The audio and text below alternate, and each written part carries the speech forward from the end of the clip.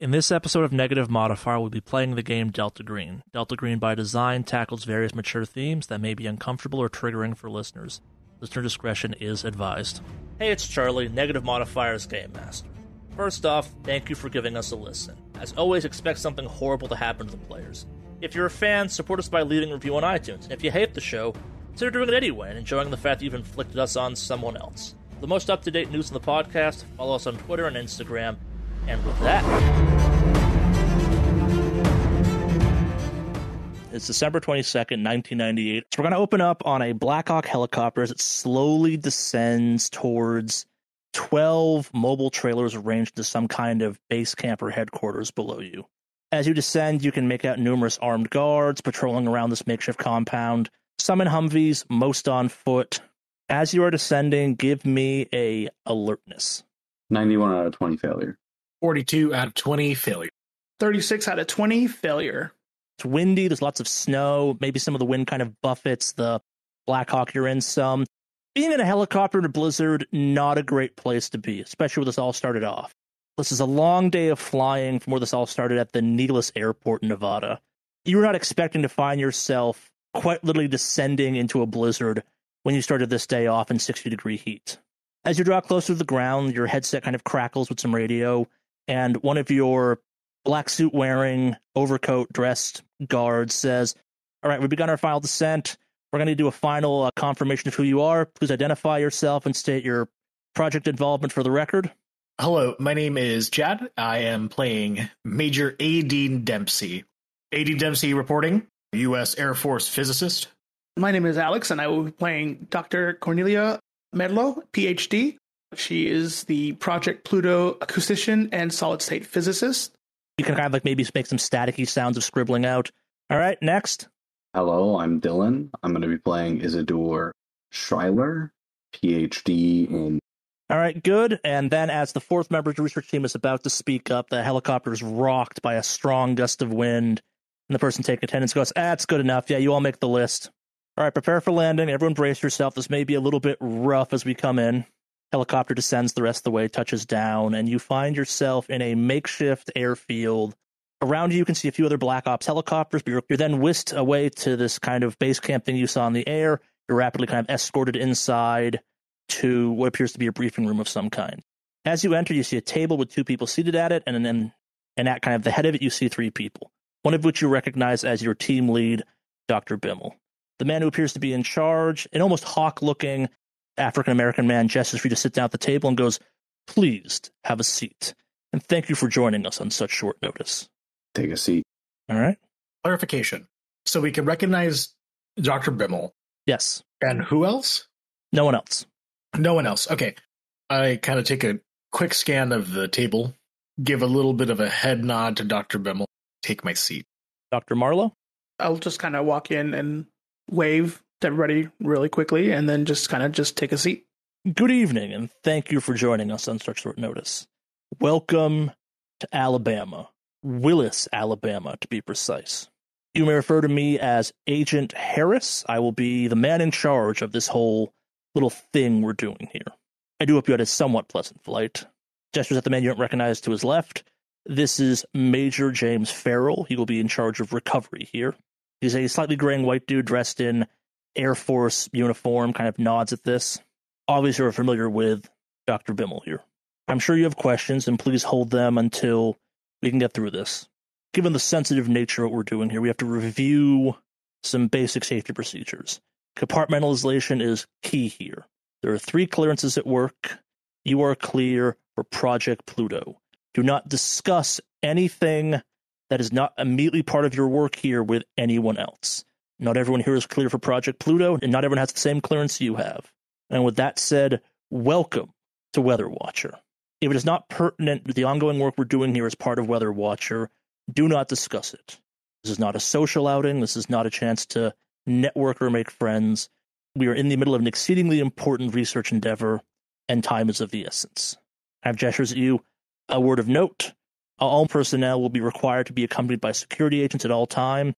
This is non-negotiable. Am I making myself clear? Yes, sir. Crystal. Excellent. Moving on. We have a security perimeter established in roughly 3 kilometers in all directions from roughly where you're standing here. Center point is the town of Willis. Nobody enters, nobody leaves. All major roads are blocked, and the perimeters are being watched by National Guard soldiers from the 20th Special Forces. They are trained, they are highly effective, and they are not cleared for anything that may or may not happen here as part of Weather Watcher. Am I understood? Yes. You are understood. Now, quick question, Agent Harris. Is the reason why there is a perimeter currently disclosed, or... I was about to get to that. As I said, please save all your questions for the end. We've not had to deal with reporters yet. We provided the nearby towns of Huntsville and Birmingham with some cover stories. Nothing especially dramatic has happened yet here at the epicenter. We do not anticipate anyone braving the storm at this late hour to investigate. To your question, though, kind of gestures at Dr. Bimmel, who steps forward. There has been an event. An event? Dr. Bimmel kind of nods at this. Yes. At approximately 1:43 December 2nd, so today/yesterday, depending on how you tell time, but officially today, an area of approximately 10 kilometers diameter experienced a sudden and unexpected drastic drop in temperature. The temperatures dropped from a typical low of 3 degrees Celsius to negative 30 degrees Celsius, where it remained for 4 hours, roughly 1:43 a.m. to sunrise at roughly 5:55 a.m. The snowstorm you're experiencing outside began the day before on December 21st and has been blanketing the area and has made identifying the exact epicenter almost impossible. The storm has been the worst recorded storm in this area of this type on record. We have files prepared detailing the local weather patterns that we will be providing after this briefing. Locally, this is known as a Jack Frost weather event. To put it in layman's terms, it's just a simple, localized cold front. This one, as noted, given the extreme drop in temperature, is a little bit different. You have been brought here to analyze the various strange energy readings we have found in the local area. There has been also several strange eyewitness reports that indicate some type of energy reading or energy fluctuation of some kind. Again, we have handouts and information to provide at the end of this. Agent Harris steps forward at this point and kind of takes control back of the briefing. I was the first person on site this morning, roughly 6:30 a.m., after whatever happened last night transpired. The only thing we know for sure is that everything is dead. All the inhabitants of the local town of Willis, more than 100 people, and every animal, bird, bug, and even worm within the perimeter we've established is dead. Frozen to death inside or outside of a building. And it pauses. Now is an acceptable time to ask questions. Agent Harris, you're telling me that there was a flash freeze, and we now have 100+ dead Americans as well as the local fauna? He nods at this. Indeed. To make it stranger, upon my initial investigation, I found that people, regardless of location, comfortably heated rooms are not all frozen to death, all the same, and remained frozen at least 5 hours after what happened. When you say frozen, were there signs of immediate kind of condensation and immediate freezing of water vapor, or are we talking about like someone was playing red light, green light? And it chuckles at this a little bit and shakes his head. No, I do indeed mean frozen, as in body temperatures down near zero. During your helicopter descent, you may have seen various trailers. 6 of the 12 facilities we have here are morgues housing the various dead recovered from Willis. Part of why you're here, Dr. Schuler, is to try and establish what happened, perform an autopsy, if you will. Obviously, given your normal areas of research, you have the clearance for such an event such as this. And obviously, this is not just some cold snap. Yeah, no, of course not. I imagine we have the proper equipment already on site. He nods at this. Yes, we'll be getting to that shortly. Dr. Bimmel was going to fill you in and get you acquainted with once this was over. If we're all comfortable with what I've talked about so far, we can continue the briefing. Any further questions about the immediate findings I witnessed upon my discovery? So, when you say close to zero, did everyone just hit close to zero? Like, regardless of, like, size? Like, did, like, bigger gentlemen and smaller gentlemen, or just in general, did they all just same thing, just close to zero, regardless of, like, body mass? Because that just seems odd. Again, Doctor, that's why you all are here. Huh. This is indeed odd, and perhaps there are survivors. I did not find them, but every dog, hamster, human, mouse, rat, or bug I came across, dead. Any structural damage? Because temperatures dropping that low immediately should have caused any kind of structural damage to the buildings nearby. Was there any structural damage as part of it, or was this just people? I did not notice anything immediately upon my investigation, but given the blizzard conditions, and I will admit to not being an architect by any trade, I could not fully confirm this. I did not notice anything obvious, but if you feel the need to investigate, Willis, we can arrange some type of team to escort you or conduct the investigation on your behalf. We have several Blue Fly personnel standing by for such an occasion. But we have more important things to attend to first. We have autopsies. We have some immediate questions we need answered before we broaden our area of interest. Any other questions? This is my last one, Agent Harris. Now, you're saying that the victims, the townsfolk, they were frozen 5 hours after the flash freeze. Have they thawed out, or have they remained at a state of near freezing? As a standard autopsy procedure, we've chosen to keep them in a refrigerated state. In theory, given the fact that some of them were found in warm rooms, they should no longer have been frozen. Are there still bodies out? We believe we got all of them, but I cannot confirm we rounded up everyone. Did we have any other operations going on in the area? Kind of raises an eyebrow at this. You are not cleared for such an answer. I will say that we are not aware of any other circumstances that may have caused this in the immediate area, though. I don't think I have any other questions. And nods at this. Very good. Obviously, with this strange weather phenomenon in place, we established the perimeter. As far as they know, they are assisting the Air Force on a classified mission of some kind. Thankfully, between the storm and the National Guard, we successfully turned away most people who have tried to come through. We do have 2 people detained here at HQ that refuse to be turned away. There may also be a small chance that the local deputy was called prior to their detainment. They're here for questioning if you wish to speak to them, and Deputy Dawson has not made his presence known, at least at the perimeter, just yet. Given the secretive nature of the work we'll be conducting and the wide variety of unknowns, we have 3 layers of official cover story provided. Layer 1 is that a truck transporting nuclear materials went off the road and that this is a recovery and public safety cleaning operation. This is what the perimeter has been told to tell the outside. The second layer of the cover story is that a military satellite has fallen out of orbit. This is what the perimeter thinks is actually going on and what they were told. If for some reason they see something or suddenly start to doubt this, you are allowed to tell them that we are actually here recovering an aircraft-load experimental technology that went down. This is all you can admit to the perimeter if they see too much or start to ask too many questions. If anyone sees through these layers, please contact an AFOSI security officer, and they will handle it from there. Am I understood? Yeah. Yeah. Understood. Excellent. All that brings us to now. Shortly after my arrival, the perimeter and HQ was established, and I've taken control of the situation. Shortly after that, we were joined by Project Moondust pilots and pararescue men, gestures at Master Sergeant Jacob Hardy, and the final piece of the puzzle was your arrival. I'm sure you have questions. I'm sure that Dr. Brimmel's work for you to embark on starts to step back some. If you have any questions, please feel free to ask if they pertain to me. If they involve recovery of some kind, please direct them towards the Major here, and as always, your direct superior is Dr. Bimmel. Secrecy is of the utmost importance here. This is a closed investigation and research project. As you know, given the exotic nature of the work you do, secrecy is key, and we do not want this leaking to outside sources. I am requesting that all research done that involves the outside world be minimal and does not expose the events that have taken place so far. The longer we can keep this site contained and unknown to the rest of the world, the easier our job will be. Am I understood? Understood. Very good. Before we break, do you have any questions for me or the Major here? At the moment, I can't think of anything, but you will be readily available for contact? Am I correct in this, or? Yes, we are all in this together, I suppose, is the way of thinking of it.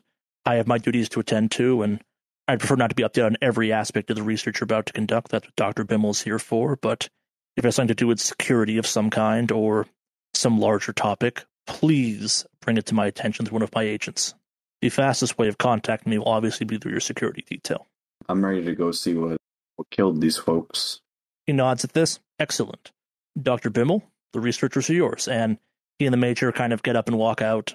The two people at the table kind of nod and also follow him out.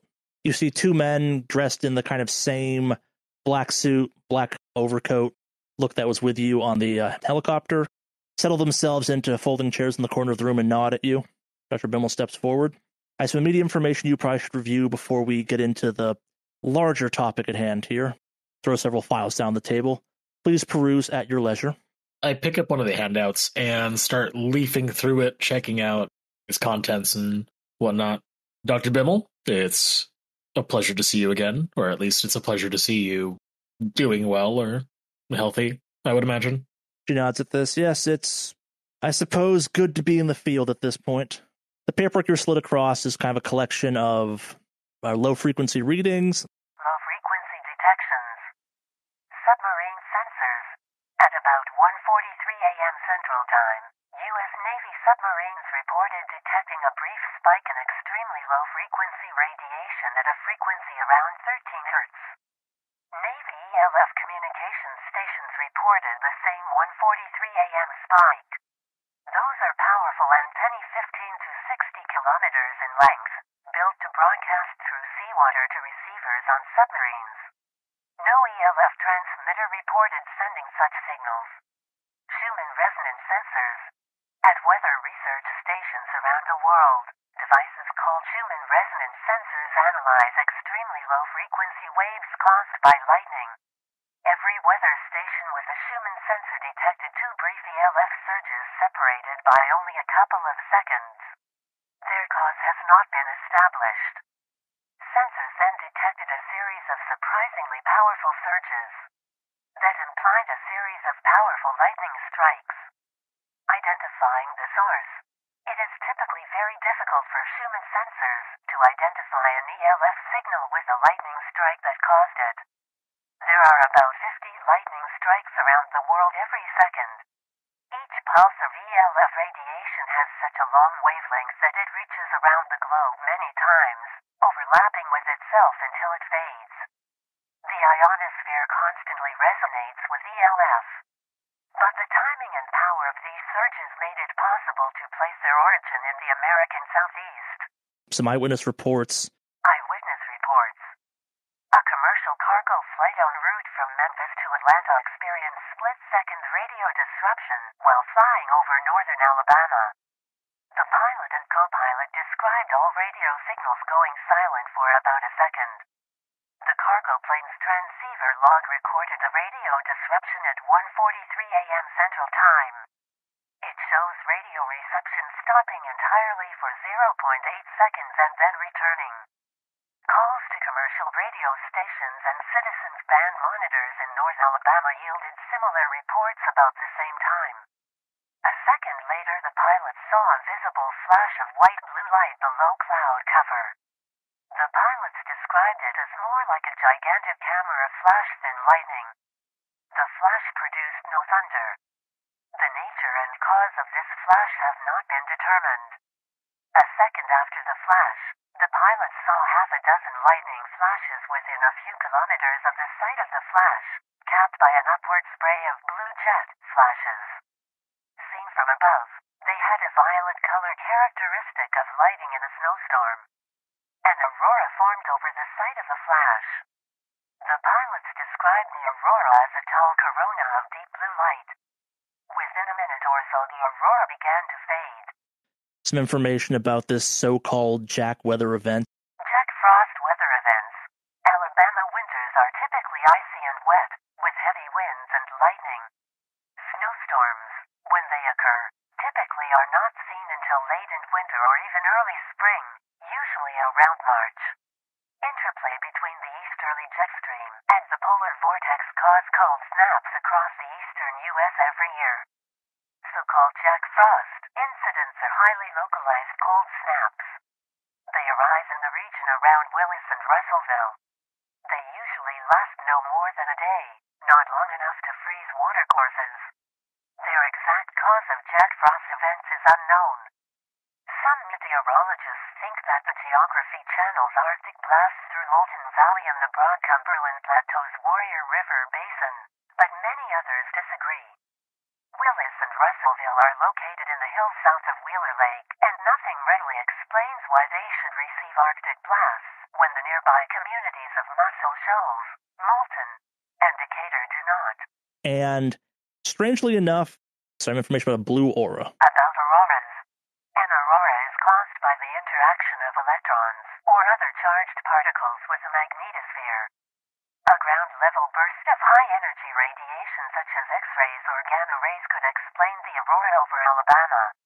But that is only a hypothesis. Hypothesis 1. X-rays caused the auroras. X-rays are generated by stars and other astronomical objects in nuclear decay, in medical X-ray devices, and in particle accelerators. Most X-ray detectors were built to study astronomical sources. But X-rays do not penetrate the Earth's magnetic field, so those detectors are stationed on orbiting satellites. Others are built into large devices that study nuclear processes. None were in position to detect X-rays at Willis. Hypothesis 2. Gamma rays caused the aurora. Intense gamma ray bursts are generated by nuclear explosions and by lightning. Gamma ray detectors must be calibrated precisely to work at all, and none were calibrated to pick up this emission. There was no nuclear explosion at the time of the Willis event. The pilots described a flash of blue-white light. They said it was not the same as lightning, although it was followed by lightning. Either way, the lightning was over within a few seconds. It could not have generated enough gamma rays to lose so many charged particles as to cause an aurora. Notes about blue auroras. A blue aurora forms when charged particles from the collision of solar wind with the magnetosphere drift far toward the surface of Earth. Interaction with atmospheric nitrogen causes the blue color rather than the better-known green caused by interactions with oxygen, which is more prevalent higher up. The Willis aurora does not start high and drift down, with the solar wind sparking green to blue through the atmosphere. It manifests near the ground. That is not possible. Either both pilots described it incorrectly or the event violates physics. So historically, there's never been a Jack Frost event like this that's been this lethal, correct? There's not something about, like, indigenous peoples experiencing a catastrophic event or previous settlers. Dr. Rimmel shakes her head at this. No, and I'm not sure I can speak for the indigenous people of the area, but as far back as recordings of weather in the area stretch, we do not have any record of something like this. This has been especially brutal. Even if this was typical weather events, the severity and the sudden onset and the localization of this magnitude is unprecedented. Hence why we're involved. We believe there might be some type of device or technology of some kind at play here that might be worth recovering for further study. So this is primarily, if not just, Willis, correct? Russellville has not reported any kind of fatalities? She shakes her head at this. No, as far as we know, it's located just to Willis and the immediate surrounding area. All areas are dealing with the blizzard, but this extreme cold, this localization, did not seem to affect anywhere outside of the immediate radius. I have a question. Do we have a meteorologist on the team? You do not. Okay. Yeah, I'm a physicist. I too am a physicist. I mean, Alex, you're definitely an acoustics physicist. Yeah. Sound science. Yep. I kind of have astrophysics, and to understand astrophysics, I also kind of need to understand Earth physics.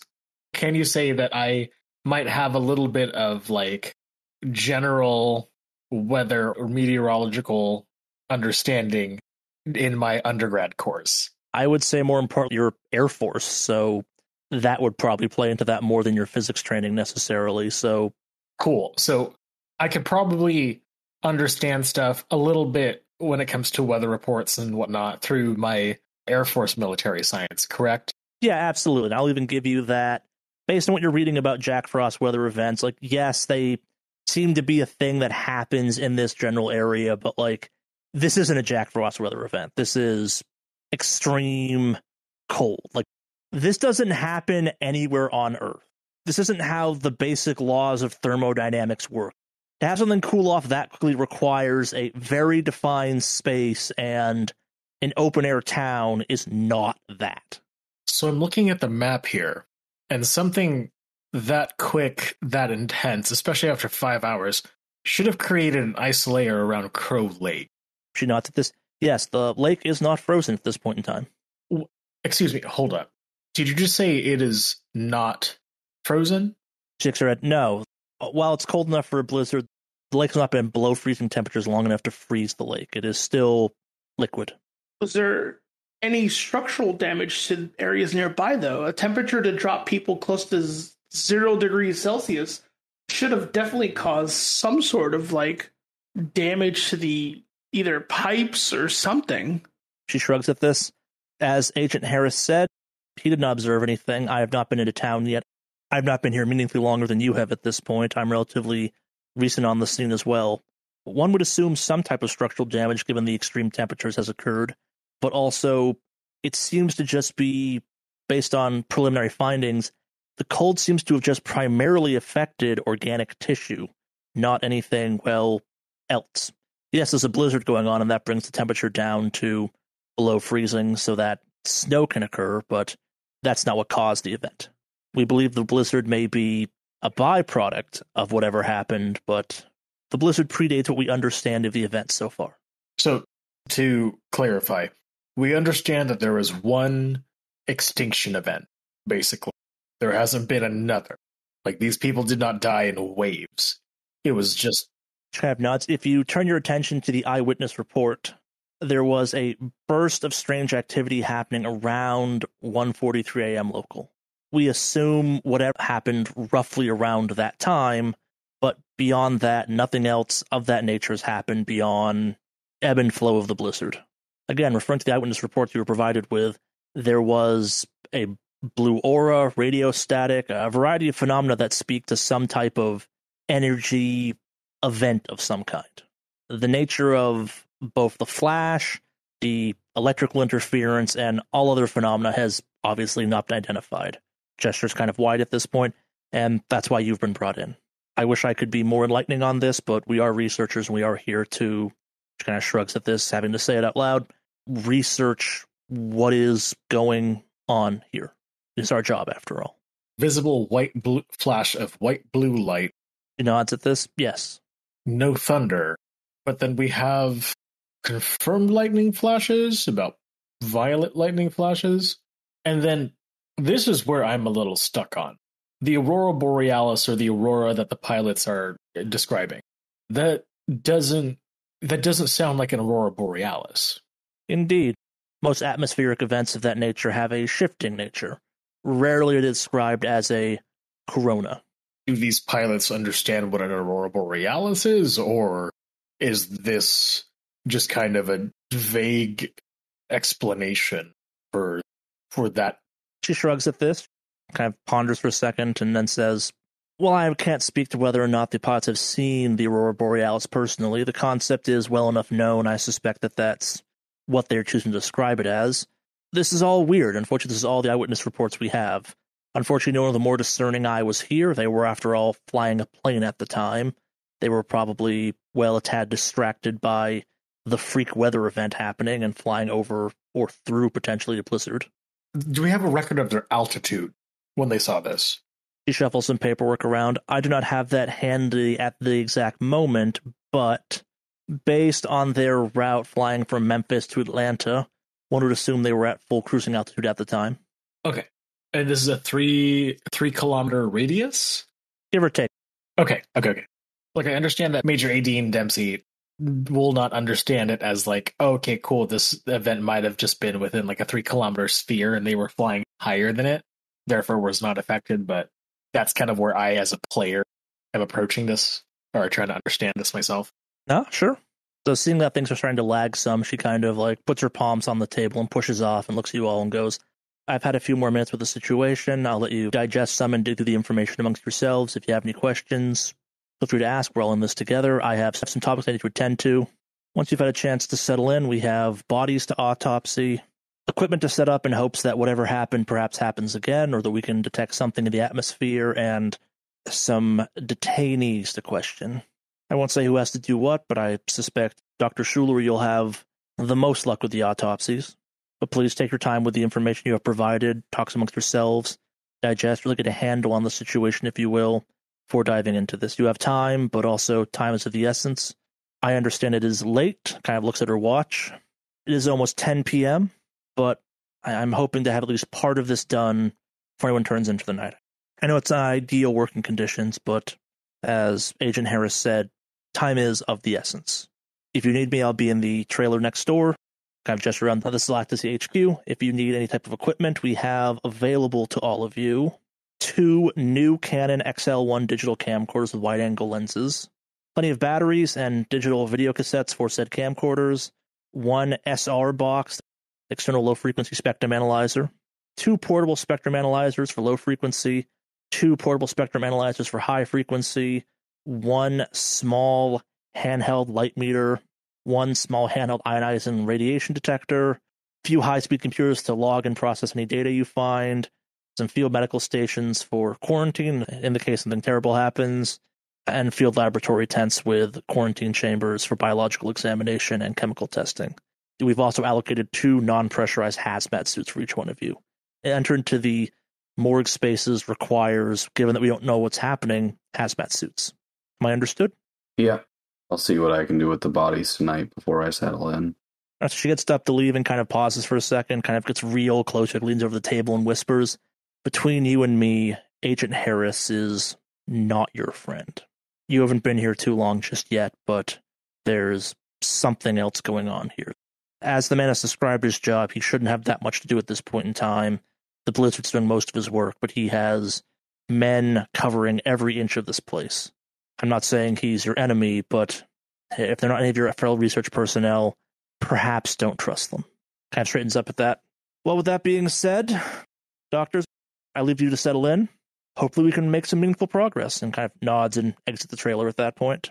Well, I better get myself familiarized with some of this equipment. Haven't used one of these in a minute, but nonetheless, getting readings out is probably going to be key.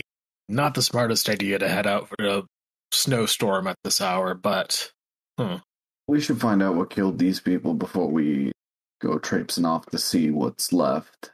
Do any of you want to come and attend the autopsy? I don't really know how to work these cameras, and it's probably a good idea to record it. Yeah, I can work the camera just fine. Well, honestly, that's probably the most I could do at this hour. Yes, I could do a little bit of note-taking and recording. If I recall, your name was Dr. Schuler, correct? It's been a minute, I'm sorry. Yeah, it's me. You can just call me Isidore, though. Isidore, all right. And then Dr. Merlo, it's good to see you again as well. See you too. Shall we get started? Before you kind of divide up, I guess I should have mentioned this.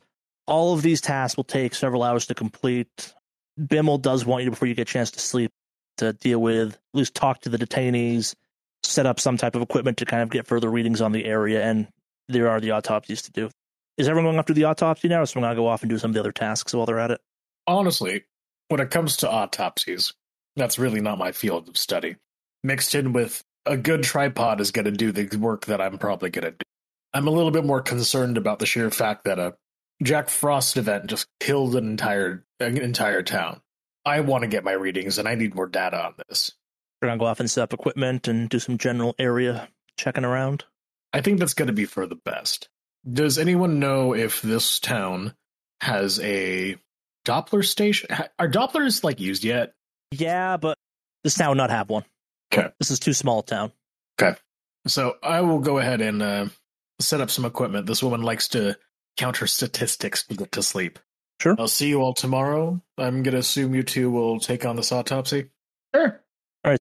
So we're going to grab stuff like the Geiger counters to measure radiation, all the kind of other various energy readout stuff you can carry.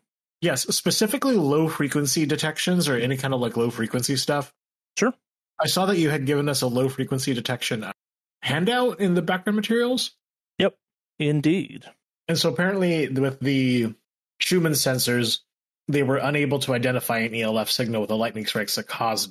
I kind of want to see if I can find that information and kind of cross-reference it myself and see if I can kind of get a better sense of where these lightning strikes are, mixed in with just kind of the already available equipment for the area. Sure. So that will entail kind of venturing out some into the storm to set up gear around the localized area. That will require getting near Crow Lake some. Like, I'd be out kind of in the snow at night. One of the security officers can go with you, though, as an escort. Does that indeed what you want to do? Yes. So upon kind of hearing you have plans, the two agents indicated by Harris earlier kind of get up and walk over. One of them introduces himself to you directly as Agent Lawrence, and he says, well, I guess we're going out into the snow, aren't we? I'll arrange for transport of some kind. Might be bumpy, but we'll get through it. It's only some snow. Other one kind of turns to the other two. My name is Agent Andrews. I guess we're going to go look at some bodies. Yes. Peachy. All right, Major Dempsey, you and Agent Lawrence head out into the snow. Agent Lawrence finds a Humvee of some kind. You load off into it.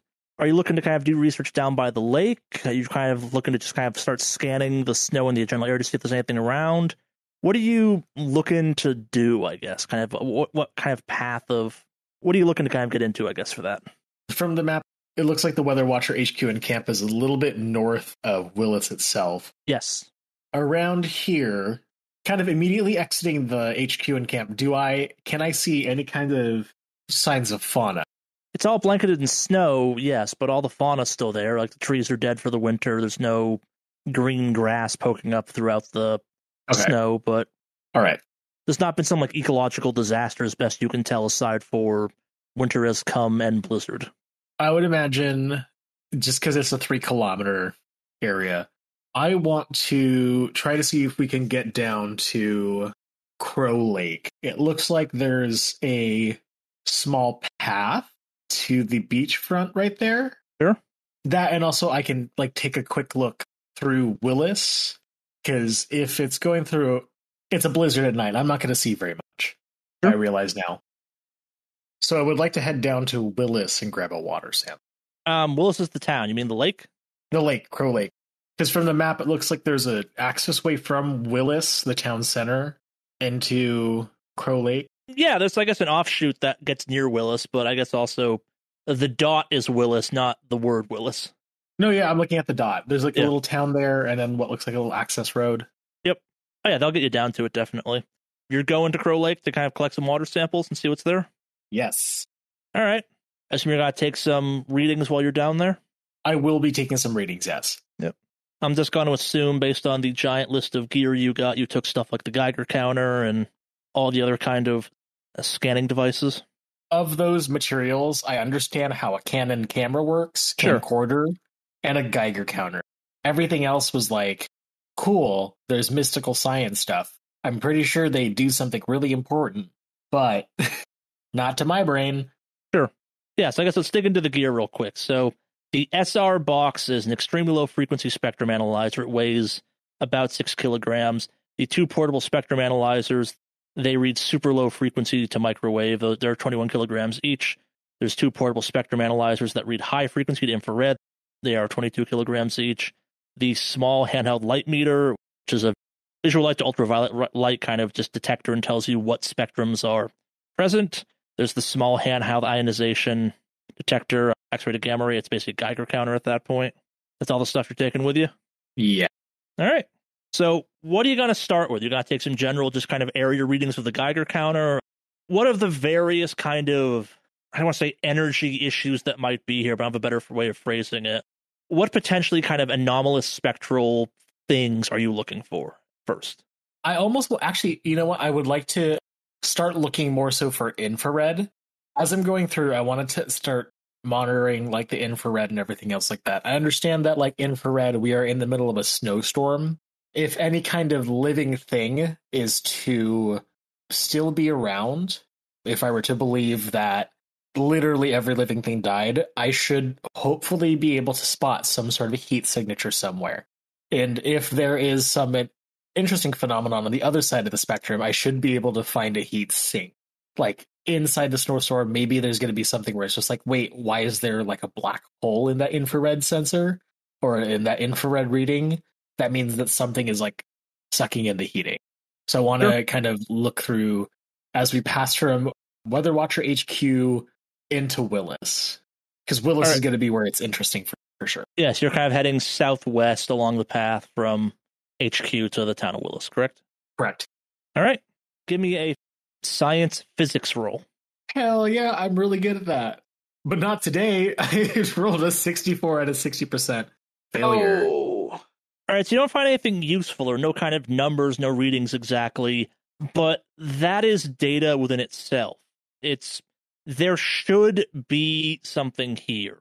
You don't have a good way of kind of measuring that there should be something there, but as you kind of said, it's nature. There's heat. There should be some type of indications of that. Like there should be maybe some animals, just some kind of generally warmer or colder spots, but like it's just winter covered ground. Like it's snow, it's trees, it's rocks. Maybe the equipment's busted or something. You can't quite tell. Maybe it's for calibration or something, but you're not finding anything kind of tangible or useful that you can kind of present as findings, but also that's a finding in itself. Like something's up with that. You just have no way of, at this time, at least measuring what's up with that, if that makes any sense.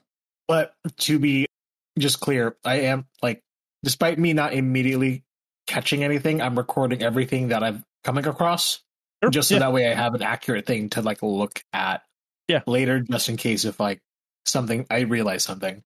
Yep. The nice thing about equipment is you can write stuff down to analyze further later. Hell yeah. All right, any other stuff you want to try and scan for? You got the Geiger counter equipment with you. You want to check, like, radiation or something? Yeah, let's check out radiation level. Another deep inherent fear that you've instilled in my gaming bones.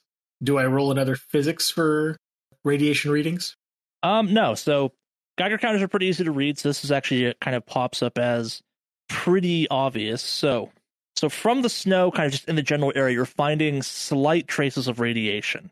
And it almost seems like it got blown, like you're finding it all over the place, but also the closer you get to Crow Lake, the kind of eastern side of it seems to have an elongated kind of path of it and a little more concentration, almost like it got pushed by, almost like it got carried by the winds or something like that. Okay, definitely writing that down. And it's elongated path carried by the winds. Does it have a specific direction? It goes east from the lake. It's not like a footpath.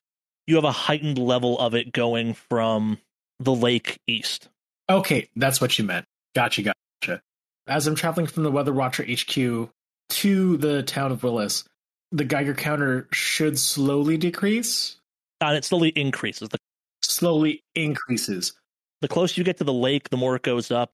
It's more concentrated around the lake itself, but also the most concentrated is kind of lake eastward. So looking at the map, it's kind of lake and to the right of the lake. Gotcha. Looking at my equipment, do I have rad suits? You do not have rad suits. You do have hazmat suits, which in theory will provide some protection from this. This is also really low level. The same way that bananas can set off Geiger counters, this can too, but like snow is not typically radioactive, even at minimal levels. Gotcha. I just want to just be prepared. I am going to note down that there are trace levels of radiation. I guess on top of that, you also find faint but persistent X-ray and gamma radiation readings that are separate from the kind of fallout readings you're getting. Okay. Give me a science physics check. All right. Here's another go at that. Fucking online class doctorate. We have another failure at 86%. All right. So looking at the map, you take readings that are roughly 1 kilometer and 4 kilometers respectively away from the lake itself, just kind of use that as a focal point of this, given your other findings so far. And at 1 kilometer, the average hourly radioactivity is 0.09 MSV, and at 4 kilometers, it's 0.07 MSFV. Okay. Implying that the closer to the lake you get, the more it goes up. Okay. I might hold off on actually visiting the lake until I am properly equipped. Sure. With maybe some rad suits, just in case if there is a spike in radiation. I don't want to get caught in that. No, sure. And also, this all takes some time. Like, this takes several hours to kind of get all of that. You're traveling around, it's snowy. Your escort, while helpful, isn't really helping you go about this. So, yeah, doing all this is going to take several hours. You're definitely kind of pushing late into the night, kind of. You push well past midnight just going about doing this. So, with that in mind. Yeah, I think after that, then, I'm getting these readings, especially if it's like well past midnight, I'm going. You're not done with this by any measure. Like, this will easily take, kind of based on what you're looking at, probably 6 or so hours.